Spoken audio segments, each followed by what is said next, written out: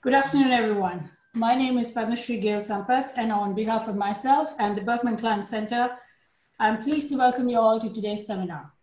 So today's seminar on COVID-19 and inequality of the global in the Global South is, I'm really pleased to welcome two very eminent panelists here with me today. Dr. Madani B, Thiam, who is the Chief of Health and Nutrition in the Myanmar office of the United Nations Children Fund, and Ms. Yvonne Macpherson, who is the US Director of BBC Media Action and the Berkman Klein Center affiliate. Before I start, as the moderator, I'd like to begin by offering a few thoughts to structure my discussion and to sort of lead our thoughts on the seminar today. So now, the discussion on COVID-19 in the Global South, a lot of it has focused on disease vulnerability. And in many cases, as we have seen, there have been low counts because we see younger populations on the continent in Africa, in India, and other countries. And there have been immediate and effective responses because of lockdowns that have been imposed. And this has led to protect the overburdened healthcare systems in these countries. And it has also reinforced low infection rates. But what we don't see, and what I think is really important to frame the discussion today, is that such lockdowns, while controlling the spread of the disease, have unforeseen socioeconomic outcomes, and they particularly affect extremely vulnerable groups in these countries, such as women, informal laborers, and other vulnerable groups. To begin with, the lockdowns have left millions of informal laborers without safety nets, homes, and employment. In India, for instance, around 415 million informal migrant workers were left stranded for weeks without the possibility of returning home. This is a wider phenomenon. It also happened in Dhaka, but it happened in other megacities in Africa, for example, where 70% of the people are either self-employed or wage-employed. Weak global demand has led to supply chain disruptions in all low-income countries in different global value chains, whether you take coffee, you take cut flowers, or you take ready-made garments. This picture here is a picture of women who are basically the 1 million, mostly comprising of the 1 million workers who lost their jobs in Bangladesh. They gathered on the 16th of April on the streets of Dhaka to actually protest and ask for their wages, which were due to them.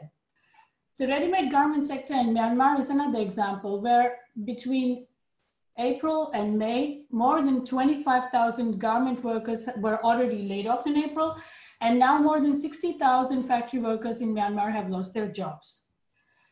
In Africa, we are seeing similar outcomes. The World Bank estimates that sub-Saharan African economies will lose somewhere between $37 billion and $79 billion in output losses in 2020 due to COVID alone. This is because of low demand, weakening global trade, and fragmentation of supply chains on which a large number of people in low-income countries rely for their employment. The region, it's forecasted, could also face a severe food security crisis because agricultural production is going to shrink between 2.6% and 7%, and these will have large repercussions on employment and well-being. So while we talk about socioeconomic disruptions of this nature, what we have to bear in mind is that they have longer-term implications for health, well-being, equality, and development. They worsen the particular vulnerabilities of specific groups of people because they already plague on resource-constrained healthcare systems. They constrain access to water, food, and sanitation, which is already constrained and unequally distributed in these countries. Then they challenge already weakened institutional systems to combat this kind of rising inequality and unemployment. They push back already accomplished victories in eradicating poverty. There's a UN study recently which shows that we might go back 30 years in our struggle for poverty if we do not take on board these kinds of impacts of COVID-19. And they also challenge healthcare in ways that go beyond the infection rate itself. Here on the right side is a very small commentary that I wrote, which has recently been published. It's available, a live link for that on our website as well, on our BKC website for this event. I invite you to look into that, which looks at these issues and takes a much deeper analysis. But for the purposes of this seminar, with this introduction, I would like to first welcome our panelist, Dr. Madani B, Thiam, who, as I mentioned to you, is the Chief of Health and Nutrition in the Myanmar Office of the United Nations Children Fund. He leads UNICEF support to improve the demand for and access to essential health and nutrition services for women and children, especially those most in need. He will be speaking to us today about his experience in looking at healthcare outcomes after COVID-19 in the field. So Madani, without further ado, I pass on the parole to you. Thank you, Padmashree, and fellow panelists and participants. So thanks for this opportunity. And so what I'm going to do now is really very quickly share some thoughts or facts, I guess, from Myanmar with regards to the impact that COVID-19 has had on the health system there. So I will share my screen now. So this is really just to give you an overview of how the epidemic has progressed in Myanmar. So on the 4th of Jan, Myanmar was notified by the WHO, and the next day they started measures to look at looking at points of entry and measures in place like temperature screening and so on. And on the 31st of January is when their first person under investigation was detected, meaning having a fever, and detected at a point of entry, likely, if I recall correctly, at Yangon International Airport.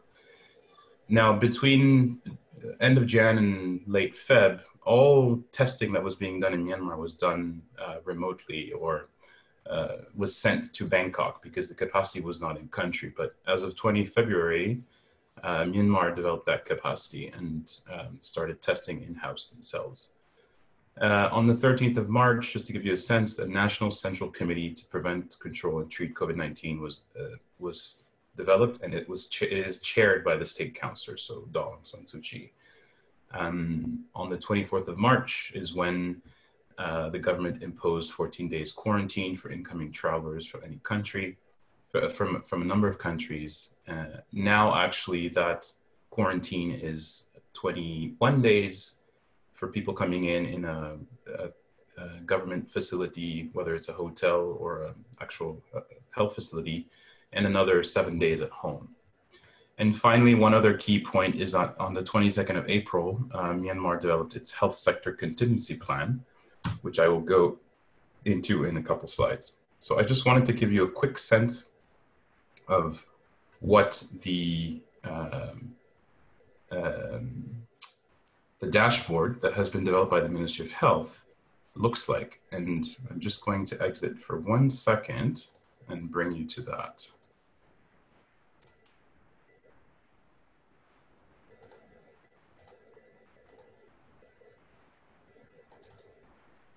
So hopefully you can see this.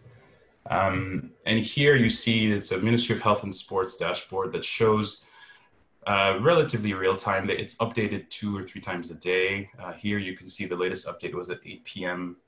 On the 26th, which is about 4 hours ago, I would say, or 3 hours ago. And you can see that there are 206 confirmed cases out of 20,000 tests, which comes up to about a 1% positivity, which I guess it is within the range, but clearly there's a need for more testing because 20,000 tests, if you think about it, is a fairly low number. So let me go back now to my presentation.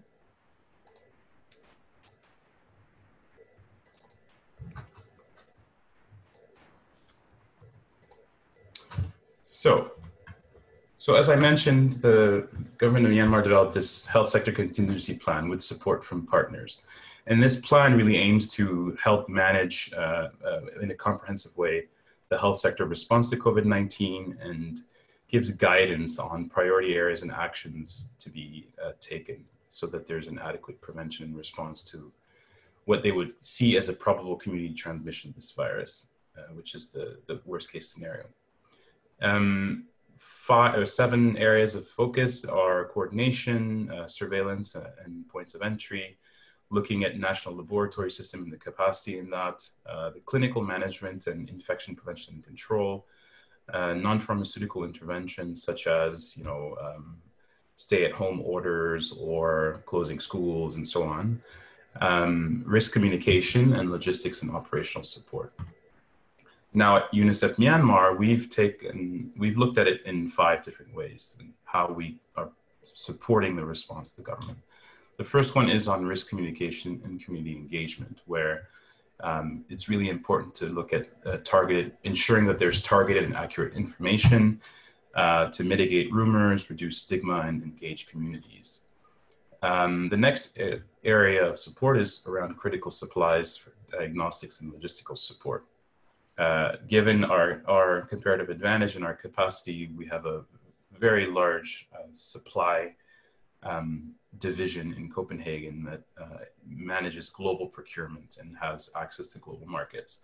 And so that has helped us to help procure PPE and masks and test kits, sanitizers and soap and disinfectants and oxygen concentrators and ventilators.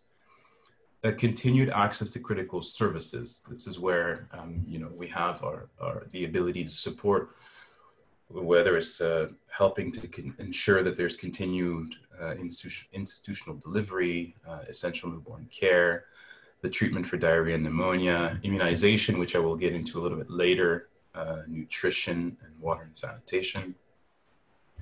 Now, what we can see, given some of the orders, such as the approaches such as physical distancing, well, that has an impact on a number of services.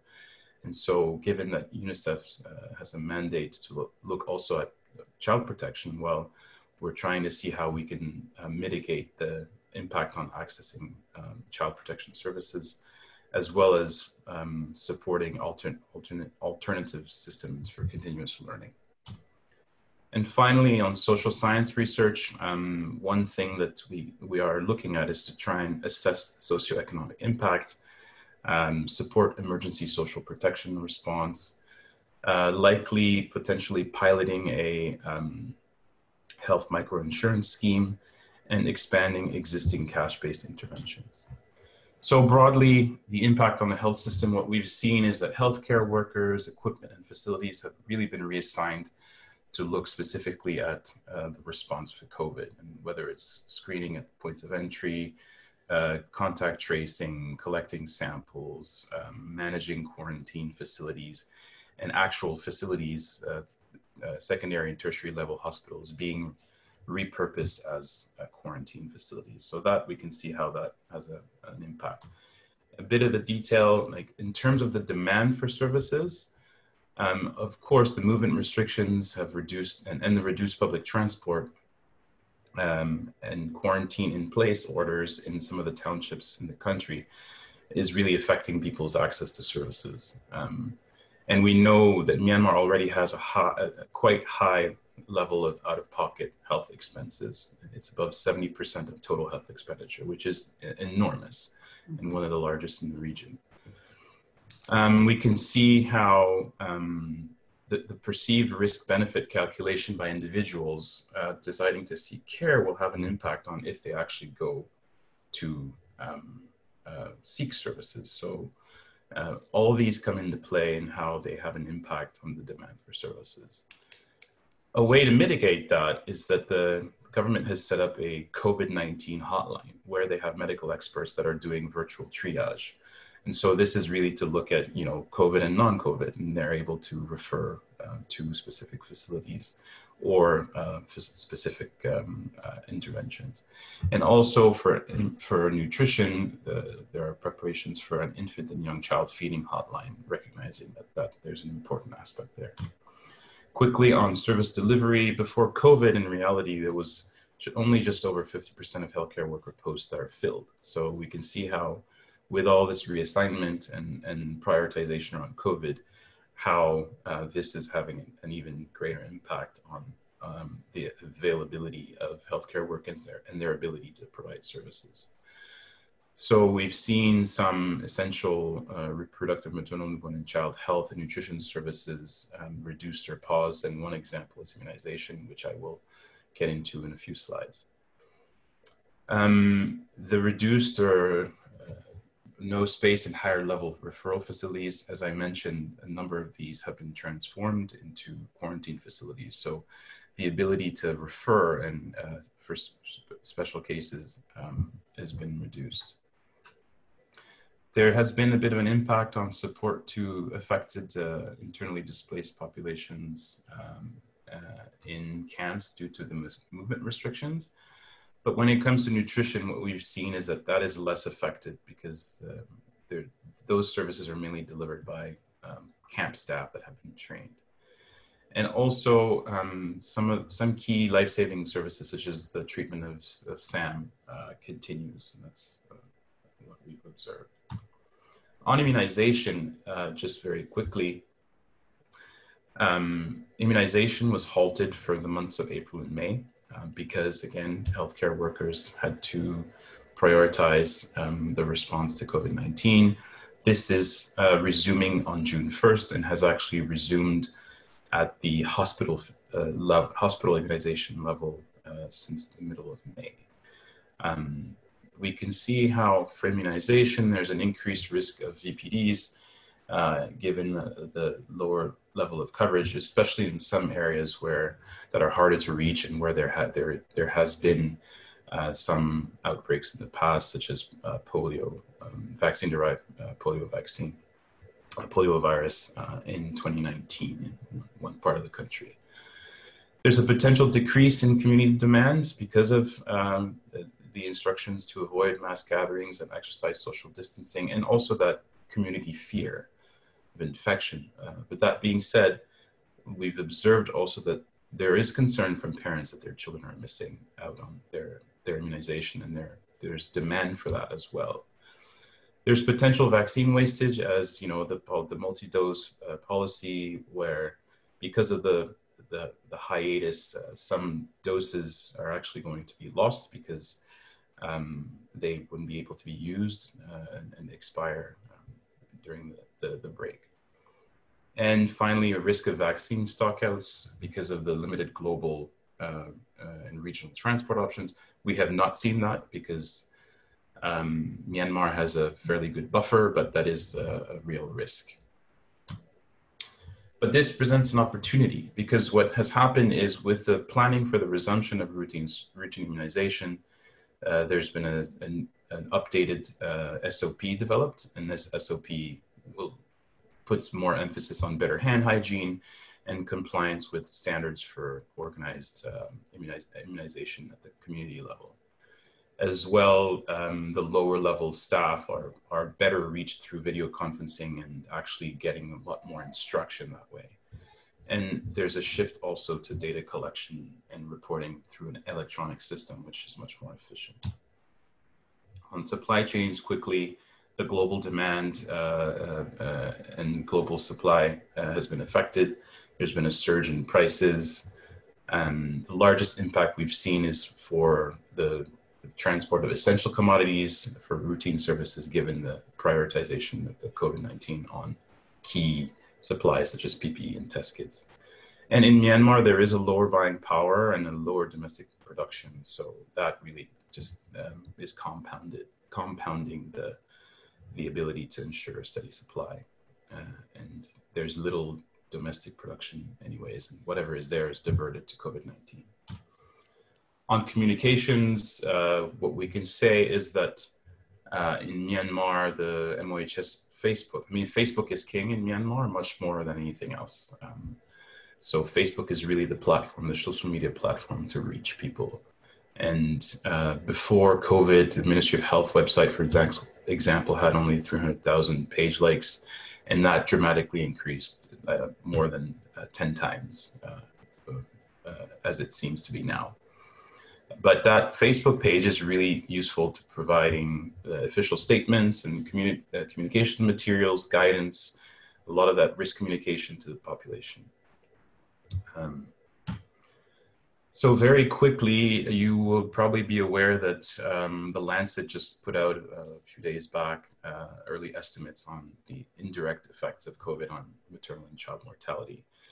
And looking at the scenarios that they have, if that is applied to Myanmar, what we see is the potential to have between 300 and 1,400 additional child deaths per month, and between 16 and 77 additional maternal deaths per month. So the potential there is huge. And obviously that looks at a mix of coverage and also wasting in children under 5. So very quickly before I finish, look a bit at this socioeconomic rapid monitoring that we have been doing through another section within UNICEF. Looking at the way this has been done is recognizing that, as Padmashree mentioned, beyond the public health response and impact, we have to really look at the socioeconomic side of things. And it's been recognized also by the UN, and the UN has put forward a framework to look at how to mitigate that impact, given that this is an impact that would affect countries over the longer term. And so in order to get a sense of how, at the household level, that COVID is having an impact, we've identified 120 households that are across the country in some of the more vulnerable or affected areas. So a mixture of vulnerability, mixture of actually where there are a number of COVID cases, such as Yangon, the capital, and a mixture of ethnic backgrounds and a mixture of urban and rural, much more urban than rural, given what we've seen in terms of the epidemic in Myanmar. The average household size is just over 5, and there's an average of about 2 children in each household. So what we see quickly is that 50% of respondents of the households reported that they were still working. However, that half of those were also reporting that their work situation had changed. So they were still working, but maybe they were doing another job or doing 2 jobs or so on. What we've also heard from them is that 50% of respondents said that products are more expensive, and that about 25% said that products are actually unavailable. So that gives a sense of the ability to consume or the access to things to consume, and that where we're seeing a bit of an impact. I must preface, though, that this, again, is a very small sample. It's the first round of 4 planned rounds. It's a very small sample, 120 households. So the representativity of this, we're not going to get into that, but this is really to give us a snapshot of what we're seeing. 100% have heard of COVID, which is good. I think that means that the awareness is high, and social media plays a big role in that. One thing that we noticed was that the household noticed an increase in respiratory disease cases in the last 6 to 8 weeks. Now, whether that is an actual increase or if it's the fact that households and caregivers are more attuned to what respiratory disease might be because of awareness, that remains to be seen. If we look at children, 84% of children spent their time at home, and the vast majority of children spent their time indoors.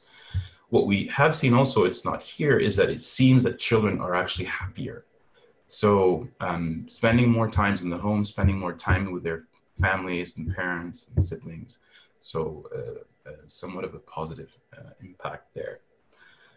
A less positive impact is that 73% of women said that their chores or share of household work had increased. So you can see how the stay-at-home orders and children being at home and so on, and the care for children and for family members is a reality. And then lastly, just because I think I'm over time, one thing that they looked at is about consumption in terms of food. 75% said that there was no real change in what they ate. And if it comes to breastfeeding, of 25 women, 21 said that there was no change in breastfeeding. And I think 2 or 3 said that I can't remember exactly, but the level of change there is not really representative. So not much of a change in breastfeeding. But again, this is a preliminary observation on a small sample with a few questions. So we're really looking forward to additional rounds and looking at how do we gauge this in terms of what we can glean from it.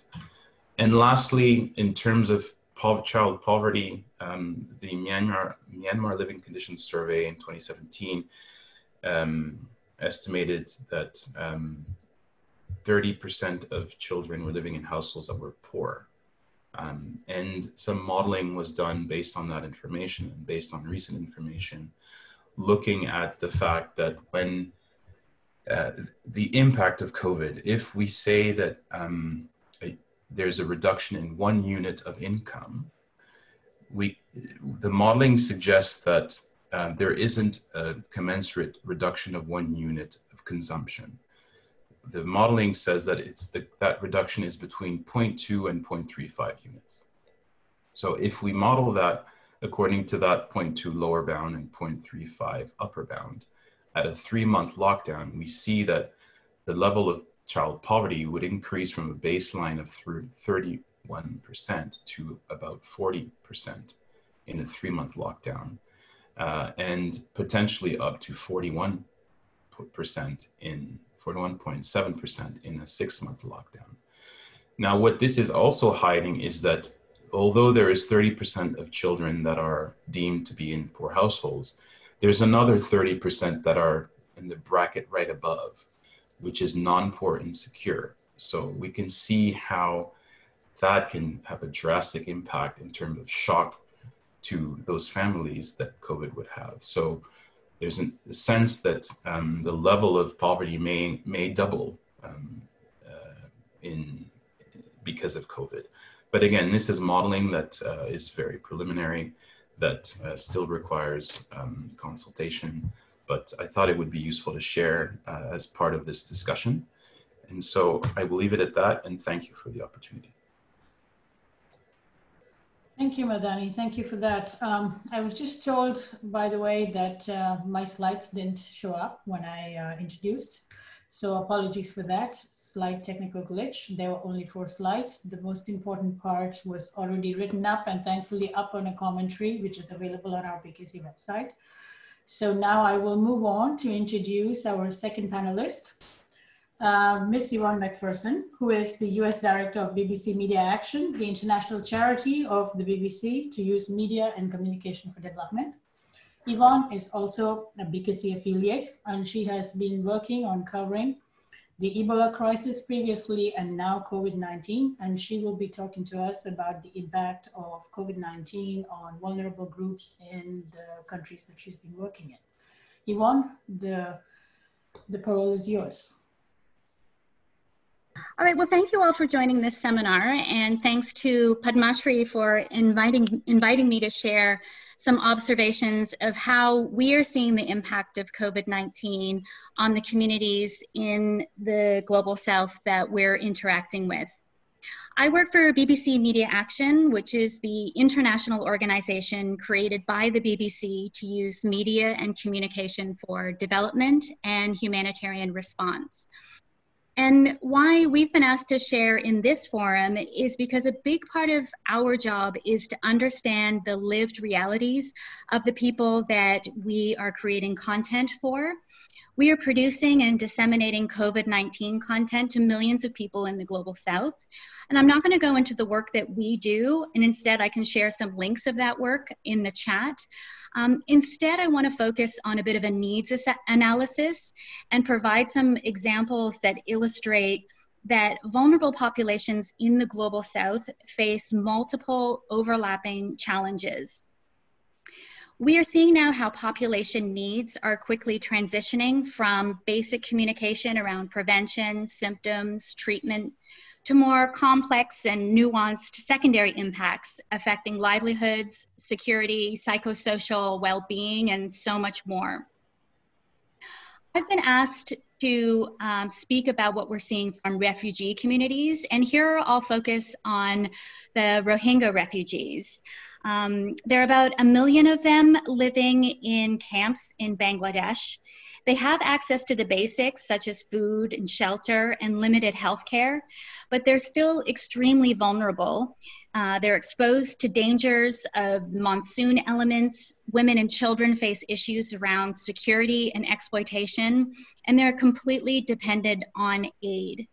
The first cases of COVID-19 were just confirmed in the last couple of weeks, and people are naturally worried.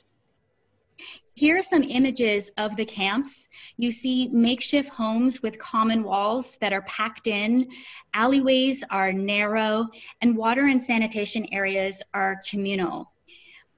Standard advice around maintaining physical distancing and washing hands regularly are clearly going to be difficult in this context. Aid agencies and the government has added triage areas in primary care facilities and isolation and treatment centers. And our teams have been working hard to explain the concepts of isolation and quarantine. In the photo on the right, we showed a video of what an isolation center looks like in order to help demystify the concept.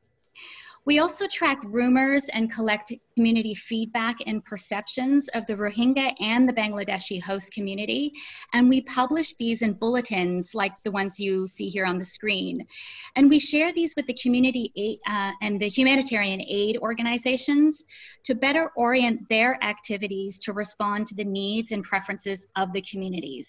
And again, I'll put the links to these bulletins in the chat in case you're interested in reading them, and we're publishing them continuously and regularly. So here's some of the feedback that we've gathered recently from some of this feedback mechanism. So first of all, in addition to the fear of the virus, the Rohingya people said that they were concerned about movement restrictions, which is preventing them from earning money that they use to supplement the aid they get. Many say that the food aid that they get is not enough to meet their family's needs. And because of these difficulties, they're saying that maintaining hygiene and distancing is not a priority for them right now. Instead, they're just looking for scope to earn money.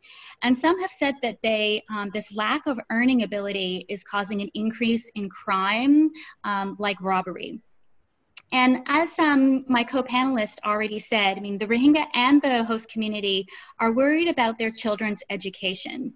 They don't have reliable or any internet or the proper devices that would enable students to work online. And then the other thing I'd like to share is just the sheer kind of fear and stigma that is increasing in these communities. As infection rates increase in Bangladesh, there is growing fear and stigma. And what we're seeing is that in rural communities, this suggests that people are not allowing outsiders to collect water from shared water sources for fear that they may have the virus. So they're sort of hoarding certain common resources. People said that whole families are being ostracized if one of their family members is suspected of being infected, and they could even be told to leave the local area altogether. There was even a case of a community sabotaging the construction site of a proposed temporary hospital for COVID-19 patients. And if this context was not challenging enough, last week a cyclone hit Bangladesh and eastern India. So Bangladesh is well versed in cyclone preparation, but no one has experience preparing for a cyclone in the time of a global pandemic. So just imagine, across Bangladesh, people had to make some tough choices. This is a case where a country facing the evacuation of nearly 2 million people in the coastal areas into crowded cyclone shelters also risks spreading COVID-19, or do they continue to restrict physical proximity and risk people dying from the storm? So we've been working on preparing for natural threats like cyclones in Bangladesh for nearly a decade. And to think that all this work, done by us and the government and other organizations is, potentially undone by COVID, this work to get people to seek shelter, to prepare for a cyclone is potentially undone is disheartening because now people just doubt what they should do. Though, we are working on materials to help kind of re-message in this area. The cyclone did not hit the area where the refugees are directly, but the camps have been affected by high winds, heavy rains, and flooding, which in turn impacts food production and sanitation. And this will go on as the monsoon season in a lot of Asia runs from May to September. And when we consider the idea of compounding threats on top of vulnerabilities, through our community feedback service for Rohingya, we learned that families feel an added sense of fear and insecurity in the monsoon for unexpected reasons. Yes, there's flooding, which impacts livelihoods and sanitation, but there's also insecurity of women and children. We were told that the sound of the heavy rain on the makeshift tented homes makes people fear violence and kidnapping because the sound would mask any calls for help. So during this monsoon, people will be in their homes more because of COVID-19, livelihoods will be threatened, and the fear of crime will increase. And with that, I'll turn to the impact COVID is having on women and girls more generally in the global South. So early data indicates that the majority of rates from COVID-19, the mortality rates for COVID-19 may be higher for men, but the pandemic is having a devastating effect socially and economically on women. And it's now very well documented that lockdowns place women at higher risks of domestic violence. This is not specific to the global South, but generally support services will be lacking. And we're seeing in our sexual and reproductive health projects in places like South Sudan that there's an increased risk of sexual abuse and unplanned pregnancy with girls who are forced out of school because of the lockdown. Dr. Madani already mentioned the maternal deaths that tend to increase during health crises due to the redirection of health resources away from reproductive health care to pandemic containment. We also know that 70% of frontline health workers worldwide are women, putting them at greater risk of COVID-19. Malnutrition among women and girls can also increase as a result of reduced household income and disrupted food supply chains. In our data from Bangladesh, again, in the rural areas, it's quite common for women to feed their husbands and the male members of their family first and wait to eat before they have their own meal. And many women have told us that there just isn't enough food left for them to eat. In countries where adolescent pregnancy and marriage are common, we know that temporary school dropouts often become permanent for girls as they take on new roles such as caring for children, the sick, the elderly. And then finally, UN reports that with nearly 60% of women around the world who work in the informal economy, many of them are experiencing the economic shocks as a result of the pandemic, and we can talk more about those. But at the same time, their unpaid care work is increased as a result of school closures and the elevated needs of older people. I mean, these are just a few examples of how the pandemic is impacting women and girls and refugees. And I hope what I've done is to highlight the fact that for so many vulnerable communities in the global South, they have to contend with multiple and complex challenges all at one time. And for many of these challenges, the solutions are not simple. This has implications for the global community, which I hope we can unpack in the discussion. But one thing that is critical in all of this is that the health and the humanitarian aid sector needs to listen constantly, involve, and respond to the needs of the people that they're trying to serve. Thank you. Thank you, Yvonne. Thank you. So from both of you, I hear certain common themes, and I think these are really important. So one common theme is that health and socioeconomic challenges, they compound each other. What we see in the case of COVID-19 is really an enhancement of certain poverty and impoverishment routines, which can have very serious impact on children's health and, in this case, refugees and women's health outcomes, Yvonne. And I now see one question here from Amy Lee. And this question is about, yeah, well, I mean, it's a comment actually. So, but before we get to the point, I would like to actually, before we get to other questions, I'd like to ask the two panelists to reflect on something. From the work that you've been doing, do you really see how the global community could help more? Do you see, you know, parallels between what you've been doing and broadly in other countries where you have colleagues working? What can we do more? And how can we actually get policy and global policy to bring to bear on these interlinkages between socio-economic challenges of COVID-19 and healthcare outcomes? Ladies first. Okay, sure. Yes, there were a lot of sub-questions in there. And yeah, I also wanted to just acknowledge the comment of Amy Yee that absolutely the Bangladeshi government has been doing cyclone preparedness for decades. And cyclone preparedness is very well entrenched among the Bangladeshi community. So yes, I just wanted to agree with that wholeheartedly.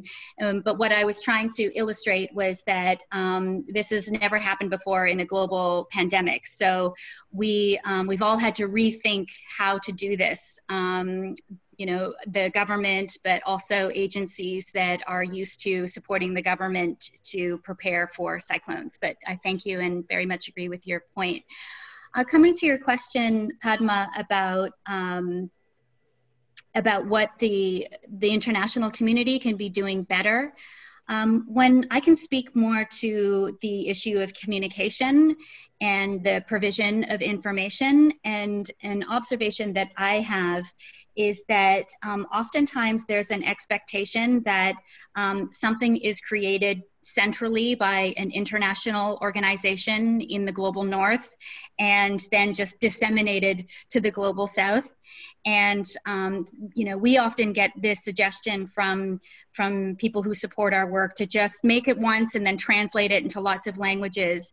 And we're constantly having to push back on that idea that there's just this one-size-fits-all communication for everybody, and hand washing, you know, means the same thing to everyone. I mean, that's such a classic example where it doesn't. And so every piece of communication needs to be completely grounded in the context of the people that need to know about that particular health message or piece of communication, and so we need to be much more thoughtful and deliberate about involving the very communities that we're trying to communicate in to understand what their information needs are, to have them involved in the creation of this content so that it's culturally relevant, that the linguistic idioms are correct, because something that is produced in Northern Europe and disseminated, you know, in Southeast Asia, for example, is really not going to resonate. We've seen examples where we have images of hand washing, you know, from sinks, and a lot of the people that we reach don't have running water in their homes. They get water from communal pumps. So those kinds of representations, I think, are important to make sure that they're relevant. Absolutely. Thank you, Yvonne. Madani? Yeah, maybe just to touch on that last point that Yvonne mentioned is, you know, the different levels of education and literacy. I think within Myanmar, on top of that, we also have a fair number of different ethnic groups. So it's different cultural realities, it's different levels of literacy. And so what we have tried to do is to, you know, support the government in preparing a lot of this risk communication that is tailored to a particular community. So we've helped them develop standard hand washing messages and so on in, I think, 80 different languages. So, you know, it's about tailoring for the community to make sure the message gets across, leaving no one behind, really focusing on the ones that are hardest to reach. And so a strong part of our focus has been, you know, looking at some of those areas that are harder to reach, be they geographically harder to reach because they're more remote, or socially harder to reach because of those differences, as I mentioned, in literacy or access to services. So that's one area we've looked at. And we're working also through local organizations to reach some of these communities, because some of those communities the government can't reach. So it's really about how do we ensure that those key services are still able to reach the most vulnerable. A couple other points. The UN has, I mean, again, COVID-19 is a public health emergency, but it's leading to a socio-economic emergency. The impact is immense in terms of the like countries are moving back in their development. I think the Human Development Report just came out, COVID-19 and Human Development Report, which is showing that for the first time since 1990, development, it's showing a backtrack. So it's clearly having a major impact on the broader development lens. And so how can we support governments that are gradually recognizing this? Is the UN has developed a framework to look at how do we support addressing the impact of the socioeconomic impact of COVID. And so all the UN is coming together at country level to look at all the key areas, the different pillars, be it health itself, how do we help the government to improve, strengthen its system, use this opportunity of COVID to expand and accelerate the strengthening of the system, all the different pillars, be it looking at you know, social protection, how do we support that in the COVID-19 context and beyond, nutrition, you know, nutrition is so multi-sectoral that it's about agriculture, it's about private sector, it's about education, it's about social welfare. So how do we bring all that together to support nutrition from a multi-sectoral angle and ensure that, you know, the food system actually is able to cope and respond and not suffer from this, because, you know, we're seeing that the potential that can have. So this framework that the UN has developed, and there's a few other pillars, and we'll get into them, is really designed to bring the UN together for this unprecedented situation in how do we support various countries in looking at this as an opportunity to advance and strengthen systems and look at the short term, look at the COVID response, but with the thought of what are the longer term changes that we can do.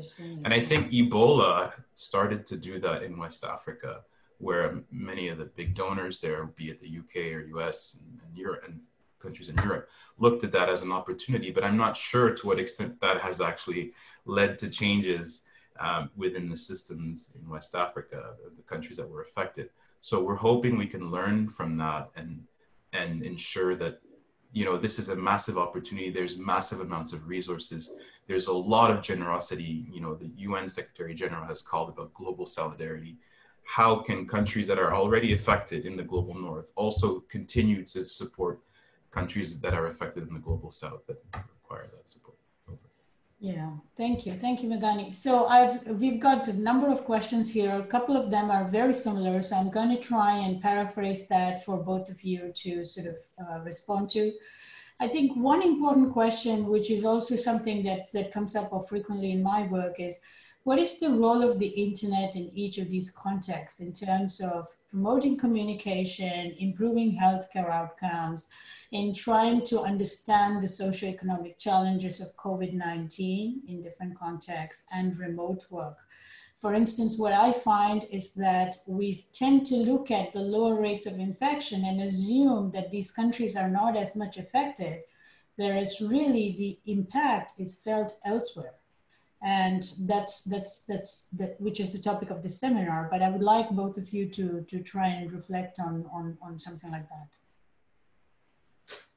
Madani. Am I on your left in the screen? Very quickly, obviously, the role of the internet. As I mentioned in my presentation, social media is massive in Myanmar. Myanmar went from no cell phones to smartphones.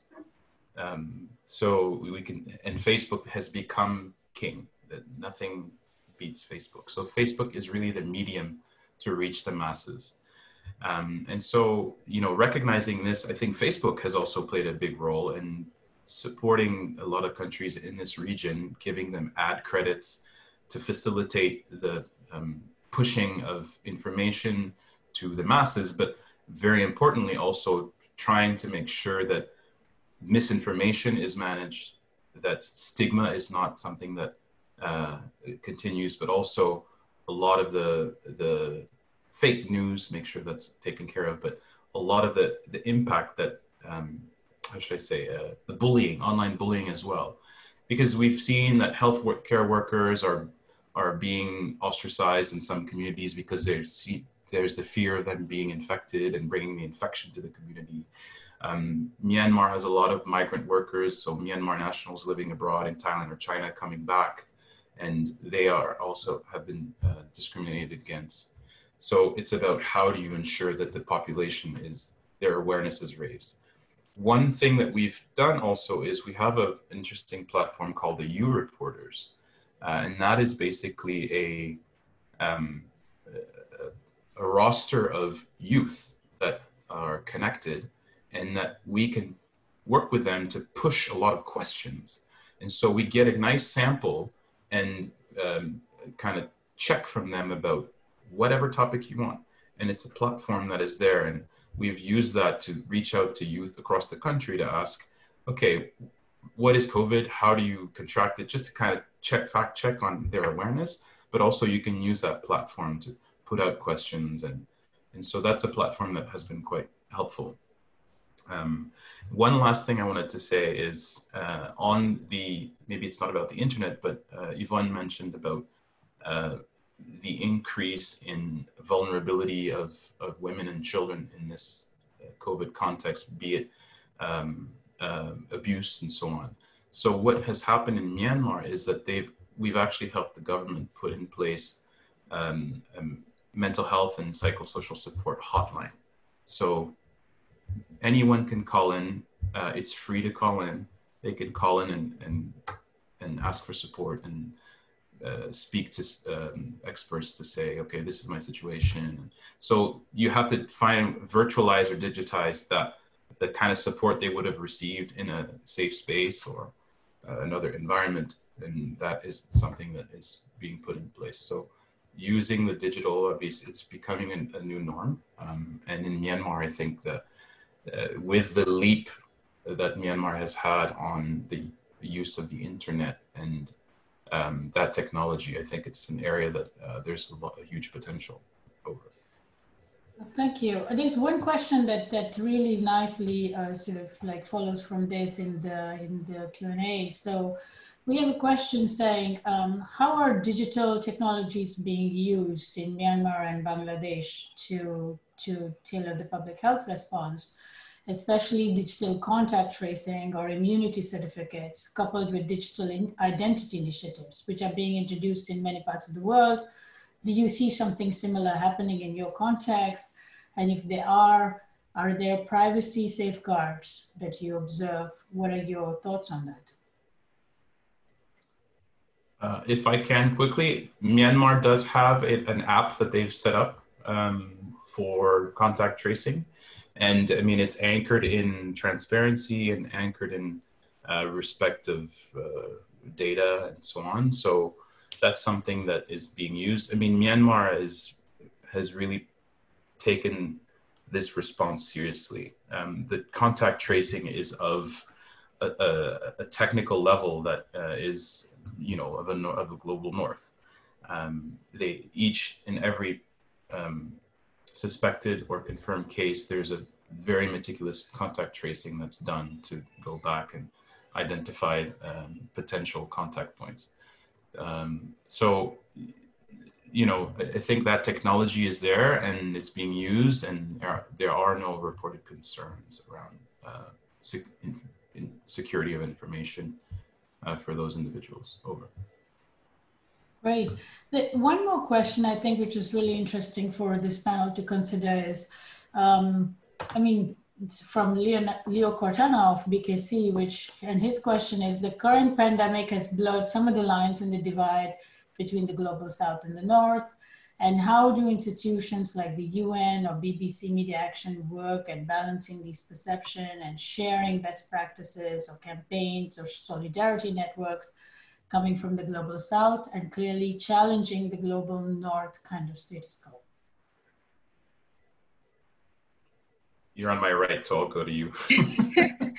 Okay, I'm wondering if I could just make a couple of points about the internet as well, and because I think there were a couple of questions directed to me on that too, and wanted to acknowledge that you know, how important the internet and, you know, platforms like Facebook and other social media platforms are in being able to see what people are talking about and understand what the information needs are and what the misinformation is. And so part of our misinformation and rumor tracking is to keep an eye on social media, and then that helps us to understand what people are saying and maybe what false news needs to be corrected, and to point people to more reliable sources of information.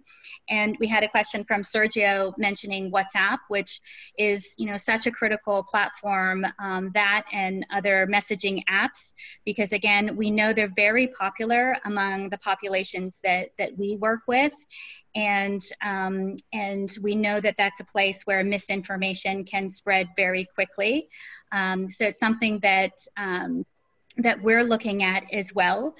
But for the Rohingya specifically, so they don't really have great access to the internet. In fact, it was their access is restricted. So we are having to rely on the community itself and some leaders in the community. But I wanted to speak to another great question related to this, which was around research and how research is changing in the time of COVID. It's such a great question because we rely so much on being able to interact with our community-based organization partners and the community members themselves, and now we can't physically go and meet them and ask them questions and interact with them. Mm-hmm. And so we are having to rely on more electronic ways of connecting and getting information, getting this two-way information communication channel established. And so that might be everything from SMS surveys that people can use even on dumb phones. And in fact, we relied on that when we were responding to the Ebola crisis in West Africa. So we've begun to pick up some of these alternative research practices because of the challenges of COVID. And in fact, my colleague, who's our head of research, has just written a blog on how to conduct research in the time of COVID. So you can see that on our website if you want to learn more about that. Okay.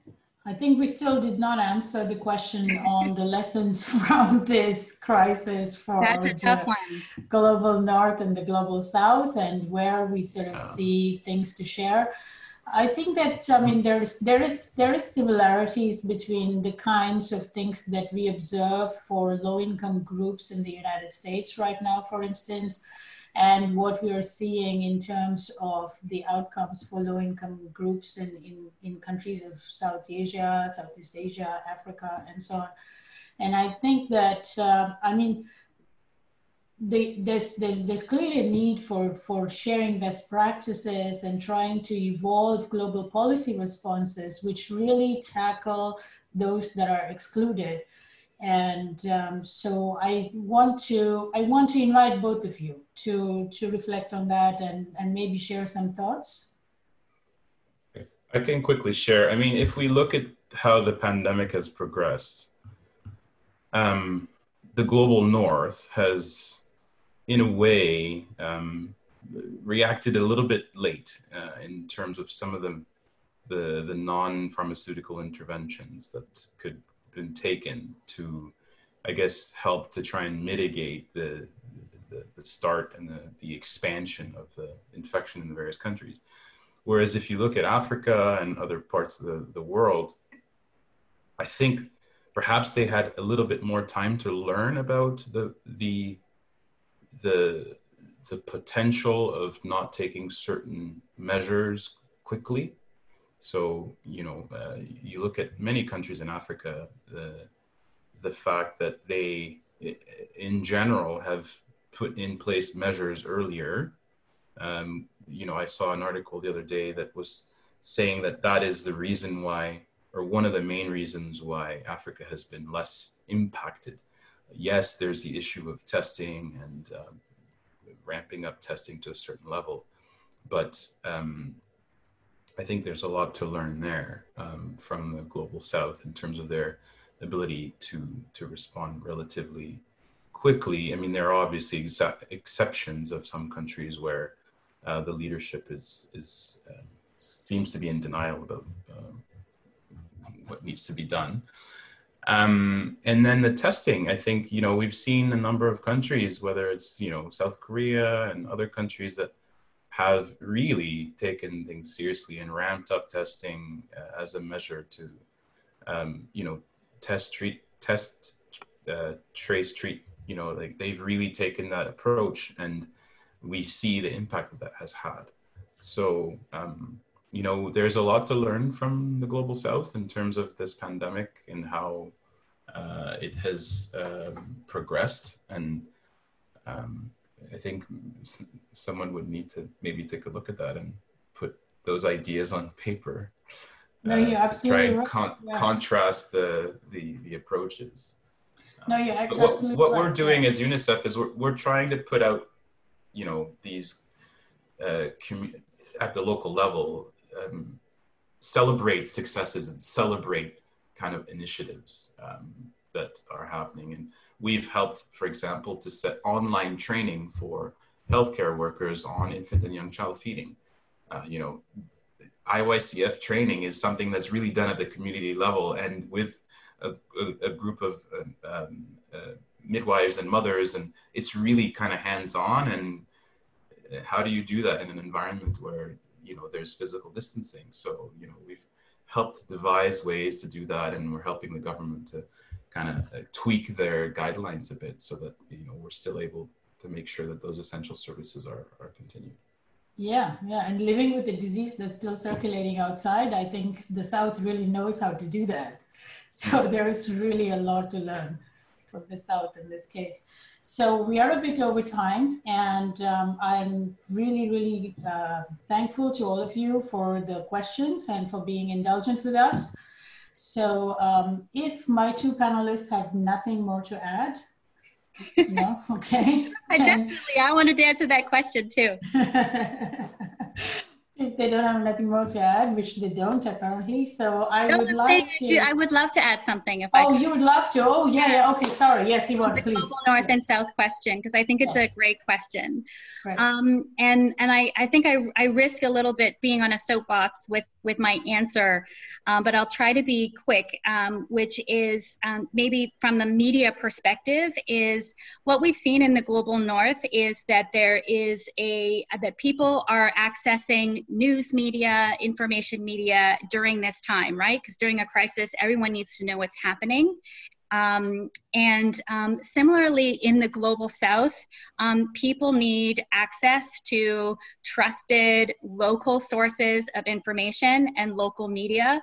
And so I suppose this is a bit of a plug from me on the what's happening to local media in so many countries in the global South, which is they're not being able to survive financially. And it is so important that We have local media to hold governments to account, to hold the international AIDS sector to account, which includes a lot of global north organizations that are in these countries, you know, responding to the crisis. I think media can be a great accountability mechanism and a place for local voices to be heard. And so I think that there needs to be some more attention paid to supporting independent media in all countries. Thank you, Yvonne. I think we have still one open question, and I mean for Yvonne, that is, and but I'm really aware that we're running out of time. We're almost 7 minutes over time. So Yvonne, would you like to take a quick 30-second stab at this, or do you Is it the one about GBV? Yes, yes, yes. Yeah, great. Yeah. So, I mean, we work on the issue of gender-based violence even pre-COVID. What we do is we try to understand what are the drivers of gender-based violence, what are some of the norms, and then we'll create content that challenges a general acceptance of certain levels of violence within families. So challenging some norms, and then also promoting discussion, getting experts and people who are trusted. These could be religious leaders or other leaders in the community who can talk about it in a supportive way. And so much of it is just about bringing the topic to the fore and having it and having people who people trust to talk about it and to speak against it, and to help really shape and influence some norms around general acceptance of gender-based violence, and then where possible to point people to resources and help. Okay, thank you. Thank you very much. So I'd like to end by thanking you all for joining us at BKC. And I want to particularly thank my two panelists here, Yvonne and Madani, who joined us all the way from Myanmar, despite the time difference. So thank you both. And for all the participants, I want to invite you to visit our events page after a few days, where the presentations will be live. And you know, if you have additional questions, you can always contact us, and we will have the recording of this event live. So, and I would like to thank the BKC events team, Ruben, Megan, and colleagues for making this so wonderful. So thank you very much. Thank you. And yeah, okay, with that, so goodbye. Goodbye. Thank you all. Thank you, Padmashree and Yvonne as well, and for the opportunity. It was a great opportunity. Thank you.